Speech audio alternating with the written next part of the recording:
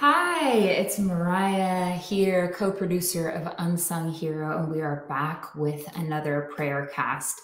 Thank you for joining. Those of you who have been on the journey so far have seen some incredible guests, and this week is no exception.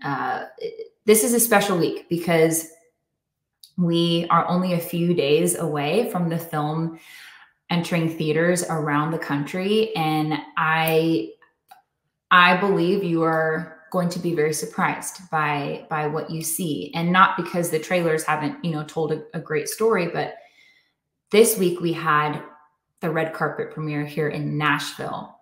And what I heard so many of my friends and family say was that they didn't know. They didn't their expectations were blown. And I did have quite a few of them say, hey, you guys should have provided tissues. So yeah, if you're going to theaters and you're watching this, make sure you bring some tissues with you, because I don't think any theaters are providing that, but they are providing the film. The premiere this week in Nashville was so special, not just because friends and family were there, but because it really was a time where we got to bring together our industry community. Nashville is such a supportive, warm, and welcoming group of colleagues and coworkers and filmmakers and music makers. And, there were two people that were not able to come this week. That it was a shock to all of us. Some of you might have woken up to the news that Mandisa is no longer with us. She has been a mentor and a friend to me for the last decade. And also Gabe Patillo passed this week. He is like the universally loved multi-instrumentalist here in Nashville. He's toured and played with Toby Mac and Lauren Daigle, and his mother, Jackie, is not only a mentor to me, but was part of the prayer team for this film. So there were two souls that were gravely missed this week. And I tend to believe that as human beings, we have the capacity to hold space for both grief and joy, for both sadness and celebration. And so that's what I'm entering into today with. And maybe some of you are in a similar place. We experience loss all of the time, each of us. And not one of those pieces, not one of those lives lost is diminished in the process of holding space for all that is happening in our lives. And I want to honor your grief today. I want to honor my grief today. And I want to bring all of that into this call, because that's what we do on this prayer call. We show up as we are, who we are. And I'm thankful for that. I hope you feel like this is a safe space to be everything that you are in this moment. Thank you for being here, continuing with the special community that we have here in Nashville. We have a guest today that has just been a friend and a constant and a connector and an uplifter in this whole film process. Before I introduce her, I do want to tell you that there are early access screenings happening on April 24th, which is when the movie comes out. But before the film, if you go like 15 minutes before, there's going to be some bonus footage. There's going to be a new song and music video for King and Country that will be shown. There's going to be an original cartoon from Greg Laurie. Sounds like random, but I've seen it and it's very cute. And a special message from my sister-in-law, Rebecca St. James, and my brother-in-law, Luke, before the film begins. So bring your tissues, get there early, bring your family, and help me introduce someone that you may know as DJ Tanner. I know her as executive producer of Unsung Hero, and someone who has been integral, vital, absolutely necessary in getting this film not only out to the world, but just made in the first place. I give you my dear friend, Candace Cameron Bure. Hi. Thank you for being here. You're welcome. It was a beautiful intro, and it's a hard day. It's a hard day with the passing of really beloved and special people. But you said it so beautifully that there's space to celebrate the joy in the grief. But I think this little moment is a little bit heavier than you've been used to, and that we've probably been used to on these weekly prayer casts. Yeah. Yeah. Well said. Well said. And I'm super grateful that you are the type of person who is comfortable in any environment. And that's something I've always appreciated about you. Like, you're not trying to make a moment something it's not. You're very honoring of what it is. And you're right. Today is a mixed bag of emotions. And I'm so glad that we can experience that on this call, because I think that gives permission to everybody showing up on this call to allow space for all of those things in their lives today. Because it's not monolithic. It's not always celebrations exclusively at once. I think that's kind of been a theme for our lives, actually, is like anytime something really great has happened, there's also been this like terrible loss at the same time. And I wonder if there's a lesson in that, Candace. I really do. I think with any loss, and as we go into celebrating family, it's just an easy connection to be the greatest reminder to tell the people that we love them, and that we're grateful for them, and that they're in our lives. And it's been one of my biggest lessons in losing people that I love, that I don't want to leave a room without hugging them, without just letting them know, like, I love you. And so I overly tell people I love them now, and not in a fake way, but like my friends, I'm like, I'm going to make you uncomfortable because I'm going to tell you I love you every time I see you. And, but I do, because I'm like, we just don't know when God has our day. God has our days ordained. He has them all planned out, but we don't know when that day and time is. So I don't. Reminds me to just let everyone know how I feel, so nothing gets left unsaid. Thank you for that. And a really, really good reminder for how we can carry out through the rest of this day. I think just knowing you, and kind of like over the years, our circles getting closer and closer, to the point that I think we're completely overlapped at this point. We're totally overlapped. It is a Venn diagram, you and me. There's so much in the middle. It literally is. Like, somehow the small bones and the berets are just, we need like the team name now of the small bones. I know. The small berets. Something that I've just admired about you from afar and from up close is how some people say that like faith is an important part of their life. And I think as an observer, I would say that faith isn't a part of your life. It just is your life. And you seem to have found a way to really integrate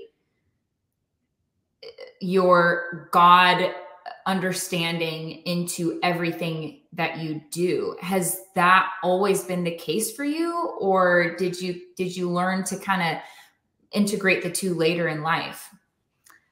Yeah, I've definitely learned it over the years, because growing up, my faith was a part of me, but it wasn't everything.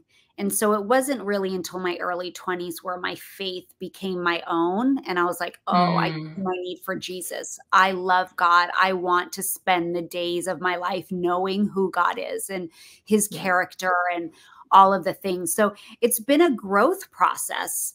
And now that, I'm in my 40s, I think with age in general, as we mature, we get more comfortable with ourselves and who we are. And so that's what I do love about aging, is that you care less about what people think of you, and you care more about who God made you to be and who you want to be.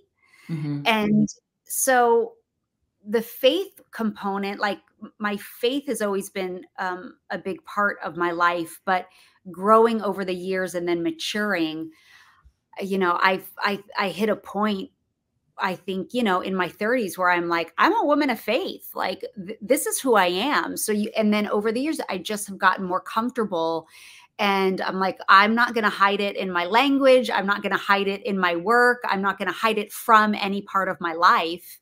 And the older I get, the bolder I get. Because I'm like, how many days do I have left? I don't know. So I want to share Jesus with people. I'm going to do it from every aspect, and I'm going to be unashamed, and I'm going to be as kind and gentle as I can as well, and loving. And so, you know, it's what I try to practice. Some days I get it. Some days I don't. Yeah. Yeah.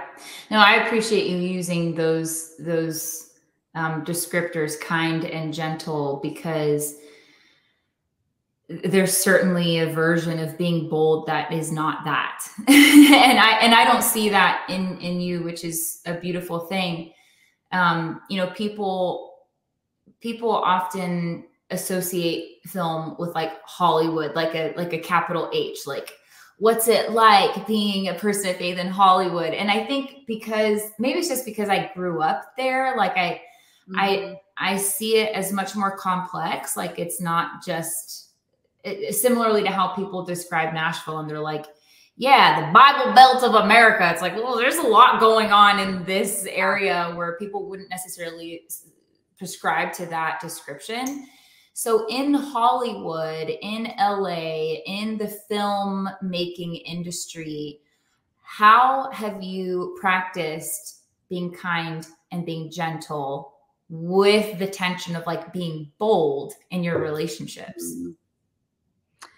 Well, yeah, I think one of the biggest lessons I've learned is being a good listener. Listening to people, listening to the conversations, listen to where they're coming from, because that then allows you to, you know, come from a perspective to say, okay, if I'm going to put my feet in their shoes for a moment, like how would I want to receive this conversation from someone talking with me? So whether I'm, you know, working with or chatting with someone who doesn't know Christ or someone who does know Christ, that's going to change the language in which I talk to them. And you have to listen for it. It's like you have to read the room. And so people, you know, I'm just not like a super big, bold person in that way. I want to come in and listen first. I want to feel my surroundings out, read the room, and listen to someone's approach so that I feel like I could best approach a conversation, whether again, on set or just on a side corner, wherever. And that's how I'm able to practice my faith. But sometimes I'm like, hey, I can kind of go for it. I can be really honest and truthful right now. Or I can say, you know what? I don't think this person may be ready to receive that. So let me just dip my toe into it and just be real gentle and offer a kind word or a prayer or something, you know? Yeah. It's almost like what I hear you saying is like being bold doesn't mean you have to be loud. No. Yeah. It doesn't. It doesn't. Often maybe even the opposite. Isn't that funny? Yeah.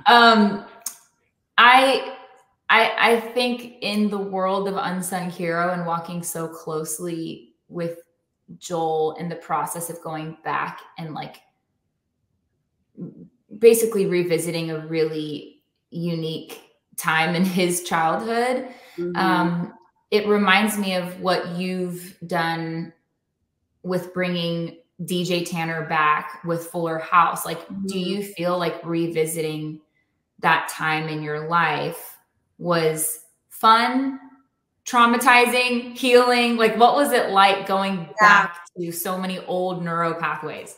Yeah. Well, in general, it was incredible. It was great. I think it's a little different than Unsung Hero. I mean, I had a chat with Joel on the podcast, and it still blows my mind that he put himself in his dad's shoes 30 years prior. I mean, all of the, just the psychological parts of understanding that, of where, you know, his mom and dad was coming from, but to play that is just like a whole other level. As far as DJ Tanner coming back, like I came back, but in current day. So it wasn't really going back to the past. It was just re-embodying a character that I have loved and love to be associated with, love to play my whole life, and then like get to be her again as an adult. So it was so great. Fuller House was one of the highlights of my career, and it was such a beautiful time of connection with longtime friends and getting to work and play with them every day. And like, man, if I could have that job again, I'd be there in a heartbeat. Wow. Well, you did it well. And thank you for introducing that to a whole new generation. There was so much goodness in that show that I'm so glad it now translates and is being gifted to a whole other group of people that maybe didn't even experience it the first time. I want to talk about your role in Unsung Hero, because you do a lot on camera, but people don't necessarily know about all that you bring to the table off the camera. So how was it like being executive producer? What were your thoughts when you first read this script? And like, were you a bit apprehensive, or was it an instant yes? What was it like being on set? Take us there. Well, you know this, but just to remind people, like I've known you guys for about 8 years now, which I feel like it's been longer than that, to be honest. We've done some fun stuff over the years together, and like, I'm always game. I love your family so much, so much. And so when Luke and David called and said, hey, can we set up a meeting and talk to you, because we want to bring our family story to the big screen. And I was like, yeah, absolutely. But there's always a little bit of like risk. Yeah, risk. That's a good word. Risk, because when you're friends with someone, you have to be honest with them. And I'm like, yes. And I read a lot of scripts. I've been producing movies for quite a long time, and I haven't been in the feature world. Mine have been all on television. So there's a little bit of difference, but still I read so many scripts. So it's like, okay, we're going to read it. And it was such a wonderful meeting. I was really excited after that meeting to read the script. So I said, please send it. I'll read it right away. And I did. And I just devoured it. It was one of the best scripts I've ever read. And I read it so quickly, which says a lot, because when something's not as good, I tend to like, whatever. It just takes longer to get through it. It's like tough meat to chew on. And you're like, trying to get through. Anyway, I devoured it so quickly, and I called it immediate to my company, Candy Rock. And I was like, we're in on this script. And so we called back and said, yeah, like we would love to be a part of this. And so Candy Rock Entertainment signed on right away. And then as we discussed too, they're like, you know, Joel was like, and Luke said, we'd also love you to play Kay. And so I'm like, oh goodness, yes, I would love to play Kay too. So, and your Southern accent was phenom. Join the world, y'all. It's pretty thick, but I was trying to match Lucas Black's Southern accent, and Lucas is from Alabama, and he has a pretty like thick accent. So I was calling all my Southern friends, going like, help me with the nuance of this, and I don't want to be like over the top Southern, but anyway, I think it worked alongside Lucas. I can honestly attest to, yes, it did work. I can affirm that it did work. And for anyone who has either been to the premiere or who will see the film coming up here in only a week, I mean, you carried Kay's character with levity and with joy, but you didn't lose the essence of who she was when you got into some of those deeper moments and those deeper scenes. Like when we watched the scene where your character and Helen go into the dollar store to buy toys for Christmas, and you look at this list and you're so saddened and you're just like, you're not going to find any of this in here. I think that line could have easily come across as, well, here's a wealthy woman speaking to a poor woman saying, what are you doing shopping in a dollar store? And there could have been an arrogance to it. There could have been almost too much levity to it, but you stayed so true to the essence of Kay. You stayed grounded. And that scene is one of the scenes that triggers the tears for me. And it just feels so authentic and so real. So thank you for digging into a very real place to find Kay, and for playing her with such class and such detail. We're lucky to have you. Thank you, MŌRIAH. Thank you. That was very kind. Yeah. I just have like one more question for you, if that's okay. Thank you for being gracious and responding to all the questions so far. But with this whole prayer cast, I've said it from the beginning. Everyone on here knows, like, I don't know why they asked me to do this, because I'm not like, all right, everybody, let's pray together. Like I'm still learning how to engage with like communal prayer, even like prayer out loud with other people, especially strangers, Yeah. Okay. Great. High five to I'm in the same boat, because I'm like, pray out loud to lots of people. And I love praying, but it still feels like there's an insecurity when it's like mass public praying. Because I'm like, I don't have all the verses that just like when people pray but they speak the Bible. It's amazing and it's impressive and I love it. But I'm like, it's not all in here that I can. It's not there yet. Well, what's beautiful is like the first two prayer casts that we had 90,000 people join these calls. And what's so beautiful is that in a group that size, everybody speaks a different prayer language. Like this is not everyone prays like one denomination. Like this is a very wide net, which is one of the reasons why I agreed to be a part of this, because I felt safe to go, you know what? Sometimes I pray with my eyes open. Sometimes, hands together, sometimes hands open. Sometimes I'm punching the air, it's like, it's very different. And we all have our own unique language. Thank God, because that's part of that intimacy that we get to experience.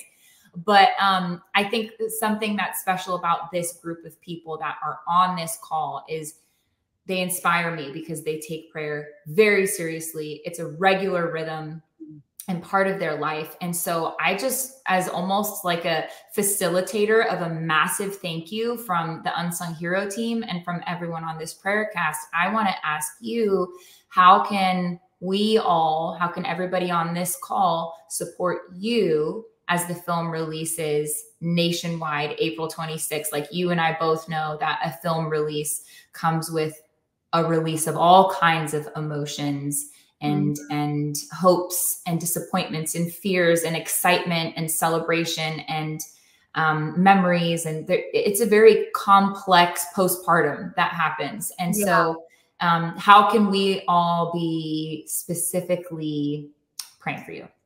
Oh, thanks for asking that. That's so kind. My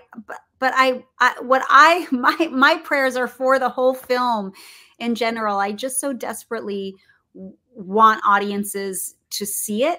I want audiences to come out, because I know that in seeing the film, people walk away changed. This movie, and again, I say this with the utmost humility, because I've made a lot of movies in my life, a lot.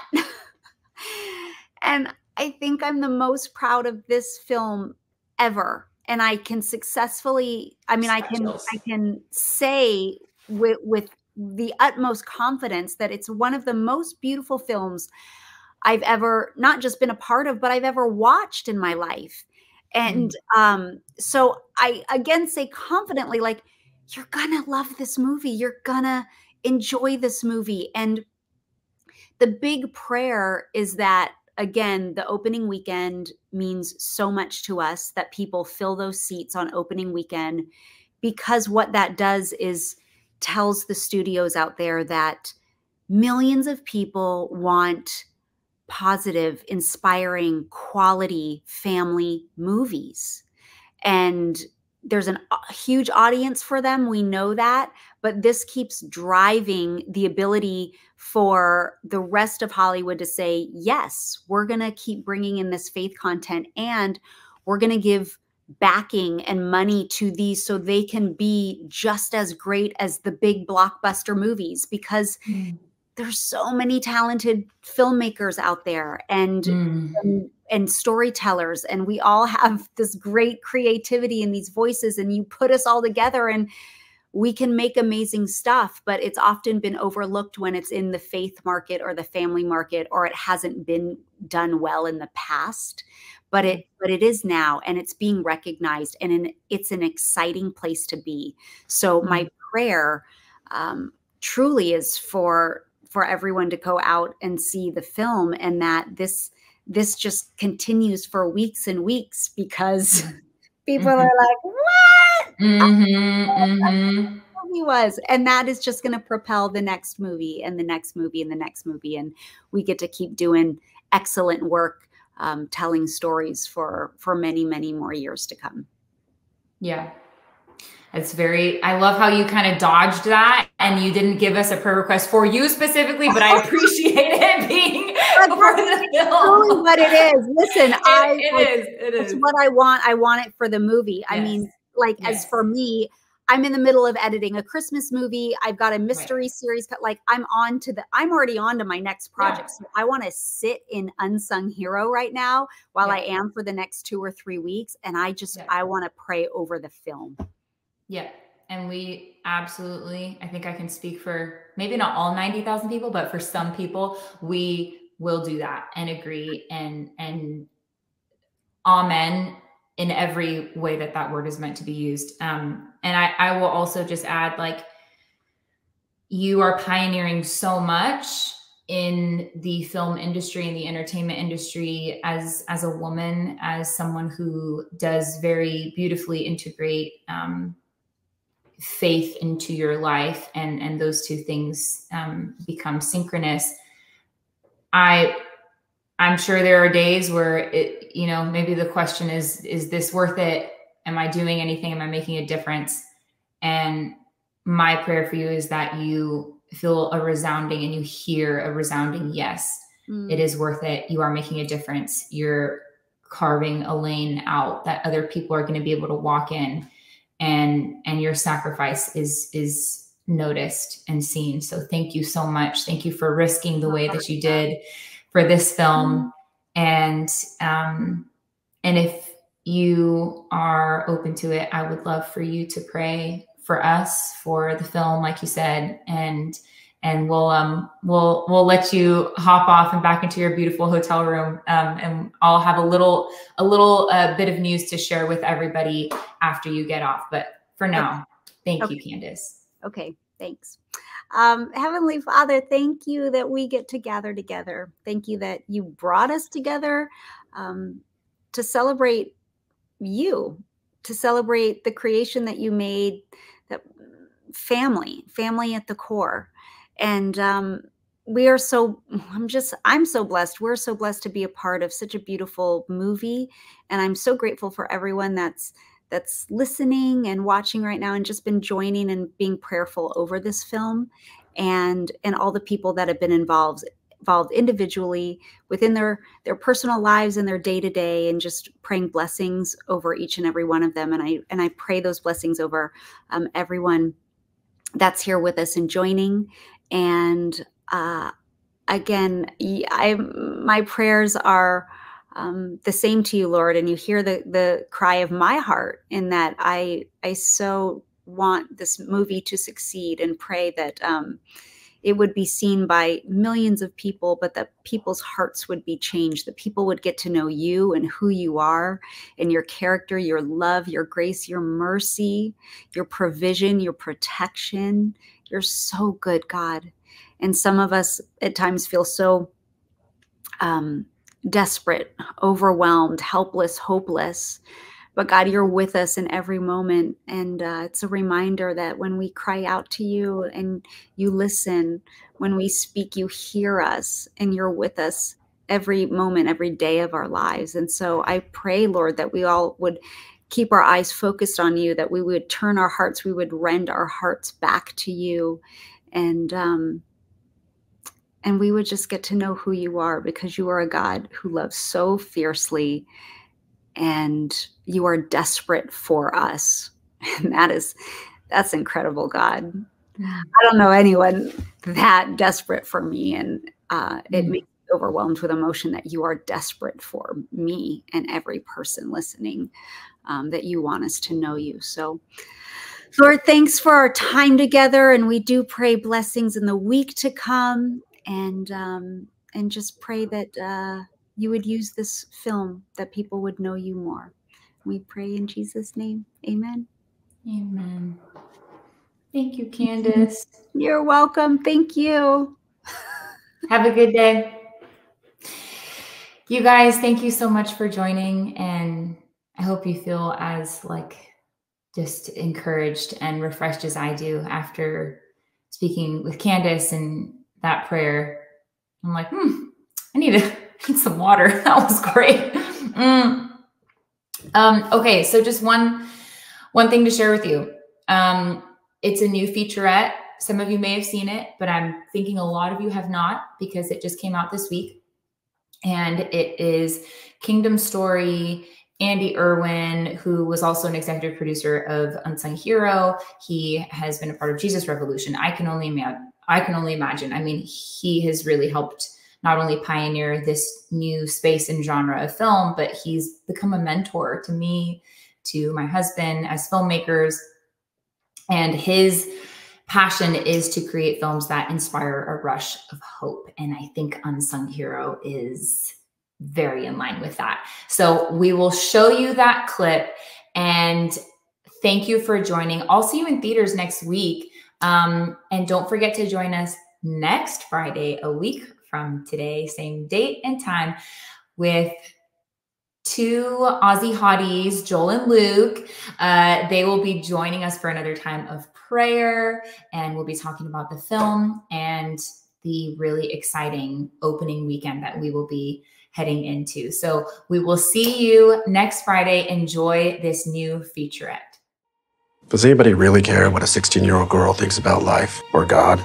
I know what I believe. Maybe I'm not meant to sing. You have been given a beautiful voice and you have a good heart. Maybe you're not meant to sing other people's songs.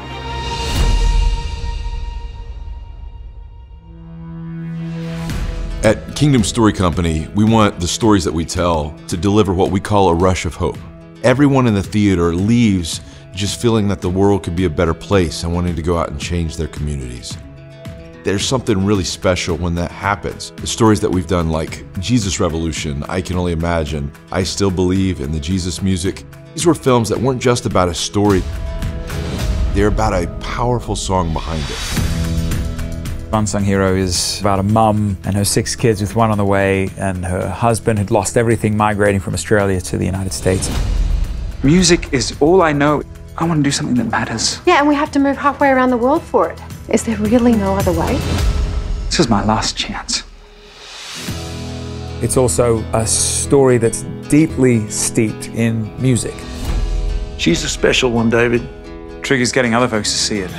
When she sings and thinks no one's watching, she shines. Just give her time.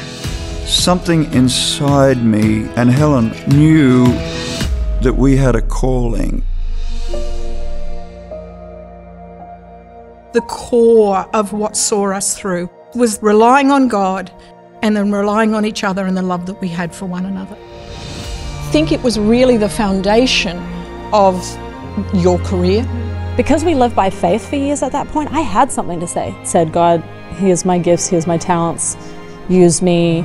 And he started opening up doors with music. And then it changed the foundation of everyone. It changed David and me. I'd love to sing. And if it can help other people find what God's given my family, then I'll do it. With all my heart. Please welcome Rebecca St. James. Rebecca has influenced millions of people, but ultimately her calling wasn't this big music career, it was family. us to shine a light on like what actually matters. What actually are the things that you're living for? Why are you performing that song? I think God wants for us to just show up. God's given you these talents, give glory to Him, and just try our best.